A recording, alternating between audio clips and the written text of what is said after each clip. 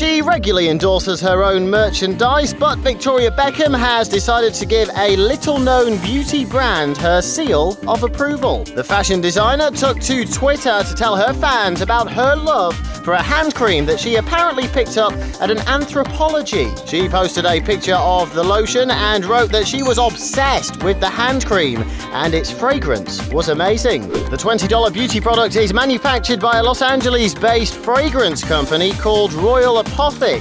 The website states that the cream is perfumed to evoke one of your favorite urban courtyards. Well, if it's got the thumbs up from VB, we bet this cream will be flying off the shelves.